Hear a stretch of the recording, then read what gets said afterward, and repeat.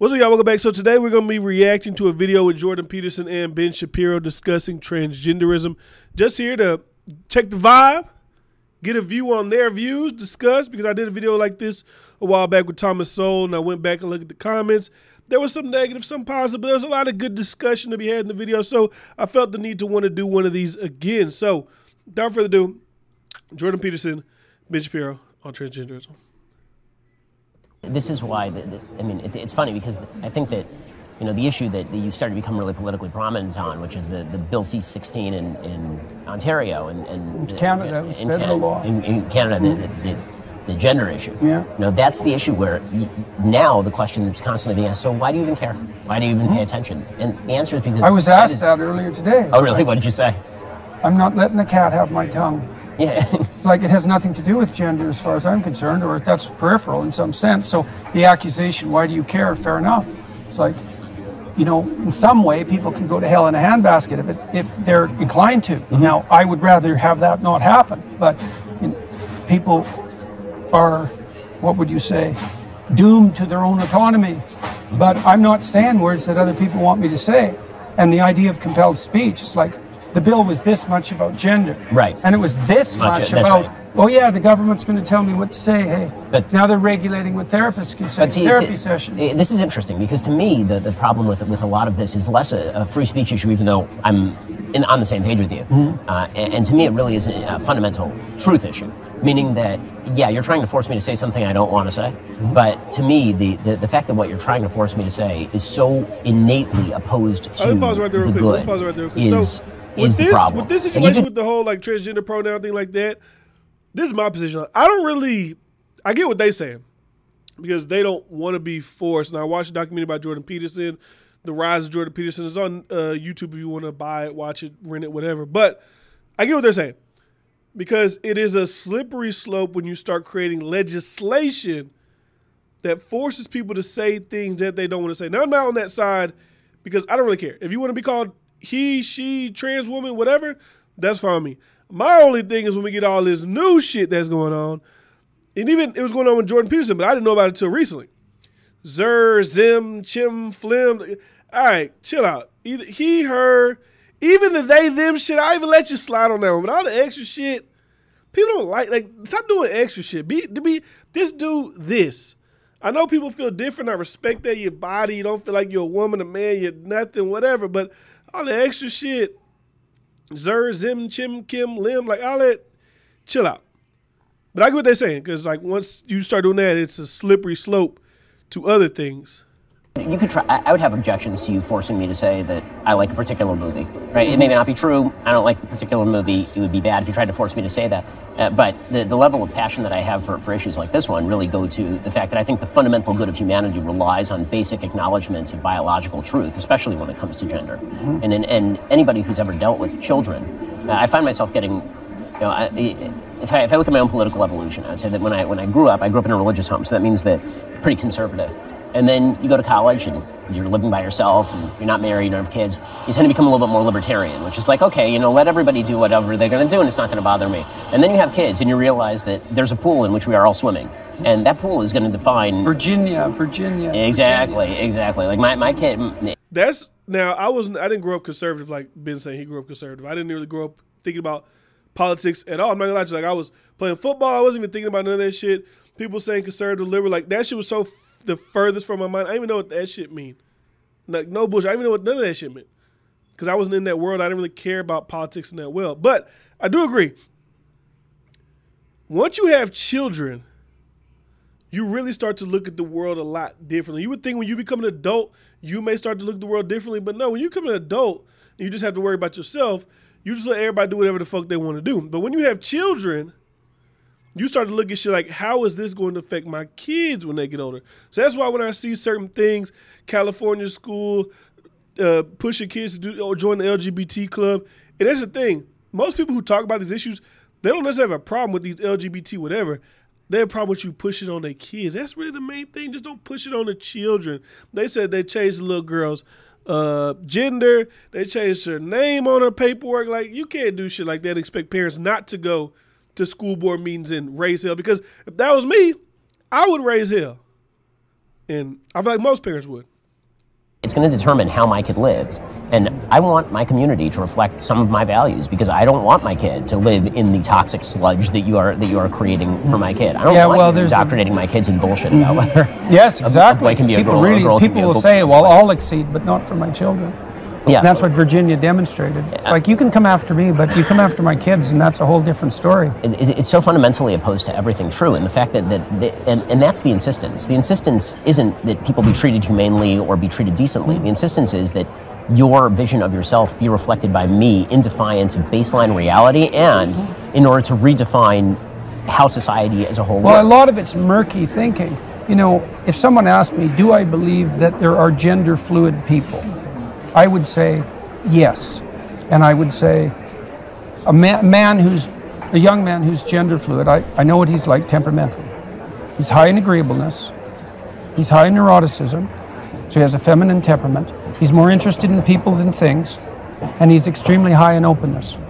And so his temperament is fluid. He's creative, and so he's one thing one day and one thing the next. And his fundamental temperament is tilted towards the feminine. But that doesn't mean he's not a man. Right, exactly. So so it's murky thinking. So that's exactly right. It's certainly the case that 1 out of 10 women, now it depends on where you put the cutoff, but you could say with reasonable certainty that 1 in 10 women has a masculine temperament, and 1 in 10 men has a feminine temperament. And so shit, nowadays it might be more like 5 out of 10 men have a feminine temperament than 1 out of 10, whatever thing he was bringing up. That's a lot of people, and those people, especially if they're also creative, well, they're kind of at a loss in relationship to what to do with their identity, because they're pulled. First of all, they have a hard time catalyzing their identity. Creative people have a hard time catalyzing it. It's like the definition of creativity. They're protean. And so there have been people who play at the edges of gender identity forever. And fair enough. And sometimes that's even admirable if it's done in a sophisticated way. And it's charismatic. So you see it in Mick Jagger, you see it in David Bowie, you see it in people like Madonna as well, because Madonna had a hard edge, that was very masculine. And all the Marvel superhero women have a hard masculine edge. And so we find that charismatic because those people are also integrated. But the notion that there's such a thing as gender, that's not right. There's variability in personality and temperament. And the idea that there's no such thing as biological sex, that's just insane. It's insanity. They've abstracted gender from sex and then read gender back into sex as more important than sex. It's well, and then why insist upon the biological modifications? Right. If there's no such thing as sex, it's like, well, then just act out your role. Right. Leave your body alone because it's irrelevant anyways. Well, it turns out it's not irrelevant. You have to go through the surgical transformation. That's a good point, because I feel like a lot of people say that answer. Shit. It doesn't matter. It doesn't matter. Then, like, why do you go and get things? Now, of course, people will say, well, if you want to get it, you can get it. But I feel like at the end of the day, this is my thoughts on this, right? It could all be so simple for everybody. Everybody could come to common understandings about certain things. It's either you're a man, woman, because even if you're trans, it's trans man, trans woman. But once you start to throw out all these other 50 different genders and this, people who would, like, I can understand trans shit, right? Do I agree with this as far as, like, what is that me or my kid? Like, that's a different story, but I can understand that. You a guy who feels like they was born a woman, now you're a trans. I can understand that. That's understandable. That's easy to explain. Gay, guy likes guy. Lesbian, girl like, easy to explain. But when you start having all these other phenomenons that are just, which make like the cringe TikToks and the viral TikToks of weird looking people, that's when you're like out of the realm. And those people get tied in with regular, LG, lesbian, gay, bi, trans people. And it kind of, makes other people kind of like look at that whole community as a certain, like, they look at it like a shit show. Because a lot of those other things and genders just really just feel like a bunch of made up things. There's no disrespect to those people, but you got to see how people may look at something like that. Like, I was watching the Jordan Peterson documentary, and he was debating a professor. Professor said, I am a non-binary trans person. But it's like, what are you if you're nothing, then what are you transitioning to? Why not just say I'm non-binary, but you're non-binary trans, which makes me think you transition from male to female, but I'm confused now. I don't hate you though, but I'm confused. You got to admit, like, some of the shit is confusing. To a question that for 99% of people who are ambivalent about their gender identity would be best solved without surgical intervention. Yep. And then so now in Canada, because they banned conversion therapy, it's now all affirmation therapy. Right. There's no such thing as affirmation therapy. Right. No, it's insane. I mean, the semantic game that was used in order to say, well, conversion therapy, which was at one time using electric shock to treat homosexuals, and saying that that's the same thing as you have a gender-confused 12-year-old. Look, I had a 14-year-old kid who was a client of mine, and he was in the mid stages of puberty. He was a pretty creative kid, agreeable kid as well, right? And that's important. So he had a bit of a feminine temperament. That also meant he could be pushed around fairly easily. Well, there was an aggressively gay guy in his school was hitting on him and trying to convince him that he was gay. Well, he didn't know. So he wanted to talk to me about it. It's like, well, I was going to tell him. What the hell do I know about this kid? Exactly. And I wanted to hear what his problems were and how it might be sorted out, what he wanted. And like that's what you do in therapy, is you help people sort out their problems. Now this idea is you come to me with an axiomatic claim, whatever it is about your identity, and my job is to rubber stamp it. It's like, I'm not a therapist then. So this is not only insane, this insistence. Like, I like to think of truth, untruth, and anti-truth, right? And the notion that therapists affirm is an anti-truth. Because, look, let's say you come to me and you say, you have a proposition about yourself, and I say, no, I'm your therapist. No, that's wrong. It's like, that's not good therapy. But neither is you have a proposition about yourself and you're disturbed enough to come to a therapeutic session, and I say, yes, you're right. It's like, I don't know if you're right. And if you're so right, why are you here? Like, what are we talking about if you're already right? It's a destruction of basic. I know people hate these guys, right?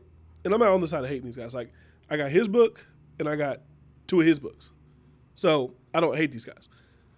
Do I agree with everything they say? No. But I feel like it's community world, everybody's polarized, everybody got to hate everybody for whatever reason, whatever, right? But if you really just sit down and listen to them talk, and you filter out all the shit you read and hear about these guys, you might actually realize you agree with them on a lot of different things. Now, I said maybe not everything.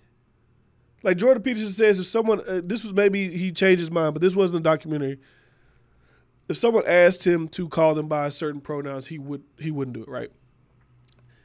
If I knew one person who went by something like Zer, like I would probably never even say that anyways. I would be like, hey, where's Zer? Is it?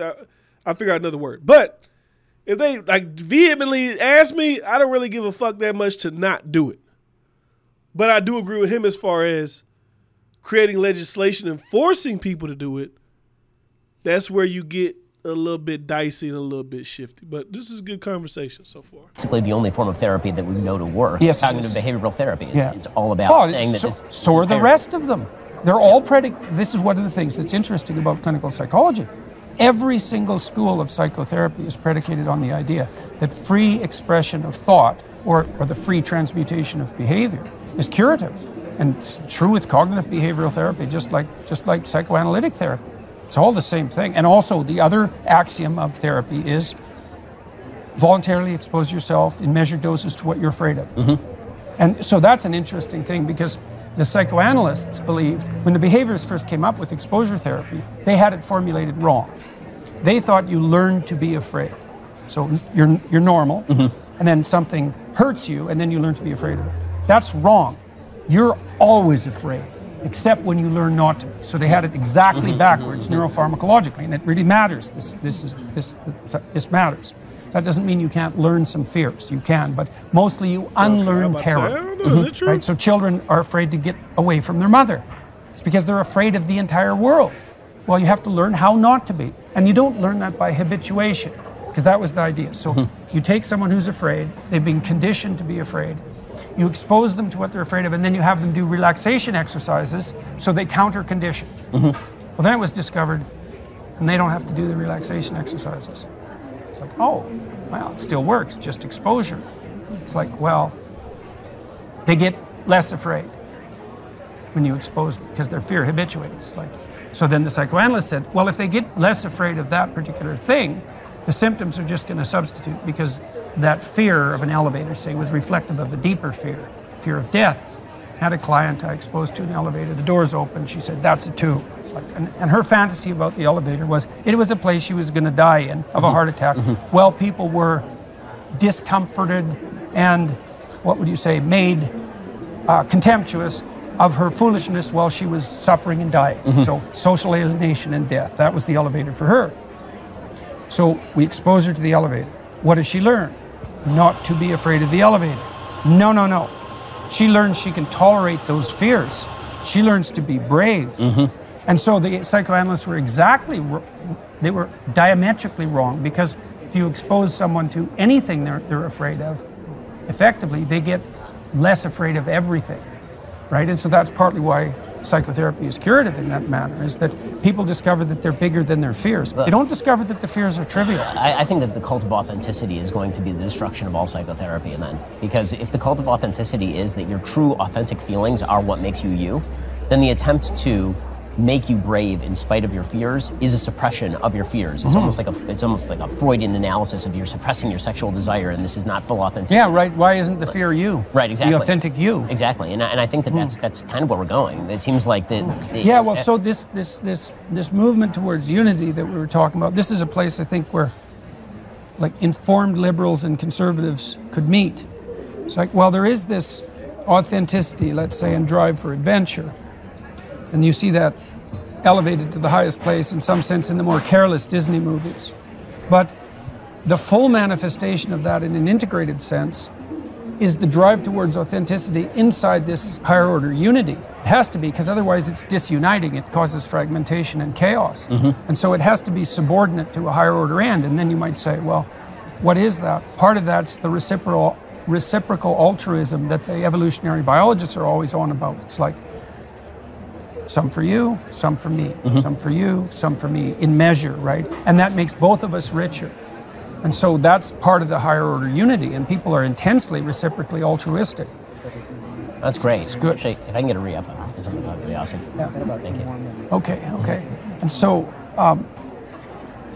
it's authenticity in the service of what? Now, when Pinocchio becomes real, he's already rescued his father, right? So he's established an accord with the tradition that gave birth to him already. He's revitalized that. So when he wakes up, he's not free. He doesn't have any strings on him anymore, but he's already existing in a harmonious relationship with his father, which is a big deal. And one of the lovely things about what happens to me as a consequence of my lectures is that lots of fathers and sons come up to me and say, we've really worked out our relationship. It's like, and they're both like, you've never seen smiles like that. It's really something to be stopped on the street and to be told that. To see people so joyful about that, because it's their heart desire, you know. Emotional. And that's that integration of that drive to autonomy with. But I understand that, because the older I get, the more like emotional about certain shit I get, like real shit, not like dumb shit, but like real shit. And I guess for him, seeing change in people or feeling that what he does is influencing people, I can see how that would bring like with the family, with the father, with the mother, with the broader community, all that has to be in a higher order unity. Yeah, exactly. And I think that's the conservative insistence, right? Exactly. Is that there are the wall, as you said before, the walls have to exist. You can have autonomy, but the autonomy has to exist within the walls. And then once you let the autonomy or the rationalism destroy all the walls, well, there's no autonomy without the walls. There's just chaos. All right, so you could watch that full clip. It's linked down below if you want to watch it by yourself. There's two other clips that they released, or as you see, the full thing is available at dailywire.com. But I think it was a good discussion, good talk. Only thing I don't agree with is,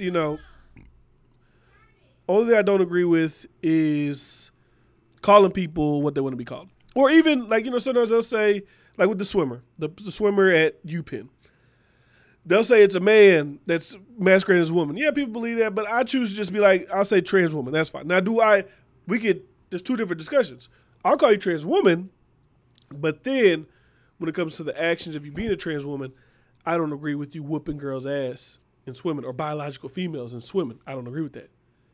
I don't feel like that's okay. I don't feel like that's right. I don't feel like that should be, happening. Because within that UPenn thing, there's a lot of biological women that have worked their entire life to get to this point, to get to college, to go to NCAA championships and this and that, and then you just wipe the floor with them.